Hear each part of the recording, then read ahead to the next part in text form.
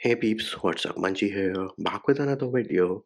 And if you've just gotten an iPhone and you are wondering how do you use this thing, how do you use the gestures on your iPhone, that is what we're going to cover in this video. Now, we're going to show you how you can switch between different applications, how you can go to the home screen, how can you access your control center, make payments via Apple Pay, force restart, place an emergency call, take a screenshot on your iPhone. So we are going to use the iPhone 14 Pro running iOS 16.2 for the purpose of this video. So without any further delay, let us get down to business.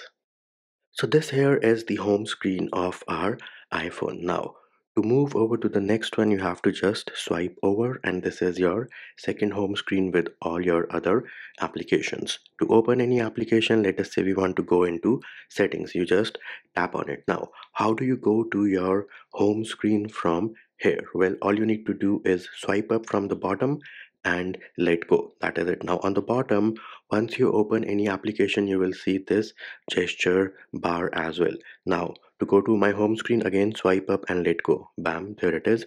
Swipe up, let go, we are on the home screen. And this gesture of going to the home screen will work from any screen. So let us say I am in settings and accessibility. Again, swipe up, let go, I am on the home screen.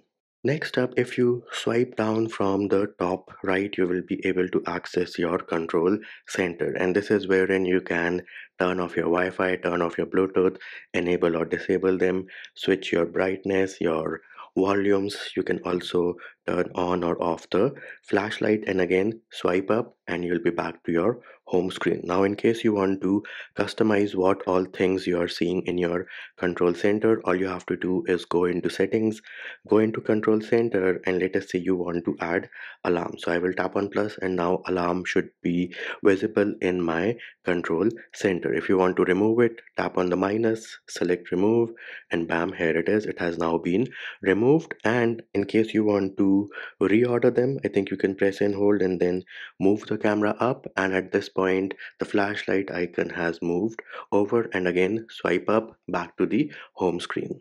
Then if you swipe down from the left, top left, now this is my lock screen, and if I want to customize, I'm going to say press and hold over there, and then I get the option of customizing. So I can customize the lock screen and I can customize the home screen as well, and then again swipe up, let go, we are back to our home screen. And for a detailed tutorial on how to customize the lock screen, change the wallpaper and stuff, we do have videos for those which can be found in the description of this video. Next up, let us jump over to multitasking. Now, if you swipe up and hold, it is going to open the recents or your applications which are open in the background. So I swipe up, I hold, I see this, I let go. So these are all the different applications which are open in the background. And let us say I want to go to Safari. So I will swipe over, tap Safari, bam, here it is, I am in Safari. Now, even if you're within an application and you perform the same gesture of swipe up and hold, and then you see the different applications, you let go, bam, here it is. Let us say I want to go to Twitter, here it is, I'm now on Twitter, and again swipe up, let go, we are on the home screen. Another trick of switching between different applications is if you swipe from the bottom in either direction, it will switch between the applications which are open in the background in the same order. So right now Twitter, and then we have Safari. So let us try that. Swipe down, Twitter, swipe from the right, here it is, bottom right, I'm switching between the different applications. And similarly you can swipe in the other direction as well to switch between the applications. Again swipe up, let go, we are on the home screen. Then in case you want to kill any application which is running in the background, how do you do that? So you swipe up, you hold, we are accessing our recents here, and let us say I want to kill the Twitter application from running in the background. All you need to do is swipe up. Similarly, if you want to kill multiple applications, I think you can use like three fingers, press and hold, and then swipe up. Wherever the touch was detected, those applications are now killed and are no longer running in the background. And before you ask me, hey Manchi, do we have like a clear all button to kill all the applications which are running in the background? Unfortunately, Apple thinks that is not necessary. Next up, let us talk about the back gesture. Now, the back gesture on iPhones and iOS is not as mature as it is on Android. But let us say you are in settings. Now, if I want to go back, all I have to do is swipe from the left edge towards the right edge. That is it. So if I swipe from the left edge towards the right edge, I am invoking the back gesture. But now, if I want to go to the home screen and I perform the same gesture one more time, it is not going to work. I have to use the swipe up and go to home screen. Other than that, if you ask me, hey Manji, what if I swipe from the right towards the left like you can do on Android? Do I go back? Unfortunately, the answer to that is no. So to go back, you have to swipe from the left edge towards the right edge, and the reason behind that is Apple thinks that if you are swiping from the right edge to the left edge means you want to go forward. So let us give it a try in Safari. I swipe from the left edge towards the right, I go back. I swipe from the right edge towards the left edge, I go forward. So that is their thinking in not giving you the back gesture from the right edge. Next up, how do you take a screenshot on your iPhone? Well, it is pretty easy. You have to press the side button and your volume up button at the same time and let go of them quickly. So here it is. I will press the side button and the volume up button at the same time and let go pretty fast. Bam, here it is. Bam, here it is one more time. Screenshot taken without any issues. Now, what if you are in a situation wherein you need to place an emergency call? Now, in all countries and regions except India, all you need to do is press and hold the side button and volume down. Once you do that, you will get a menu to either power off your device or you can also place an emergency call. Now, if you are in India and you want to place an emergency call, all you have to do is press the side button 3 times simultaneously and it is going to place an emergency call.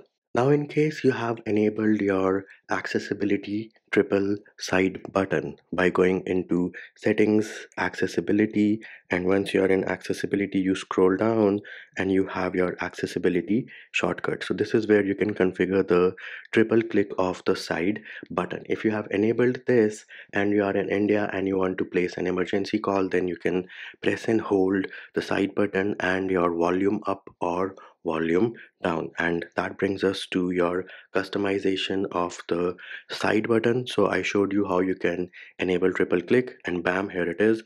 Once I perform a triple click, whatever options I have chosen over there, I can select it, increase contrast, and if I do triple click one more time, I can then disable it. So where do you find these options? Again, they are in settings, and you can go into accessibility, scroll down, you should have the option of accessibility shortcut to customize the triple click of your side button. Similarly, if you have set up Apple Pay and you have a card in your wallet, if you double press the side button, you should get your card. It will try to recognize your face, and once it recognizes your face, you should be able to use Apple Pay by using the NFC service. So let me give you a small introduction over here, and here it is. Once it recognized my face, it is telling me hold near reader, and now I can use Apple Pay. And next gesture we have is if you swipe down on your home screen from the center, this is going to open your system-wide search, and herein you can search for contacts, messages, whatever word you type in over here, it will search your applications, contacts, messages. So if you're looking for a specific text in a message, this is how you're going to do that. Then we also have one-handed mode. So for this, first thing you need to do is go into settings. Once you are in settings, you need to go into accessibility here and go into touch and make sure that reachability is enabled. Once you do that, if I swipe down on this gesture bar, bam, here it is, I can now access the things which were on top and I could not reach it with one hand. Swiping down like so gets you your content shifted down, which makes one-handed use easier.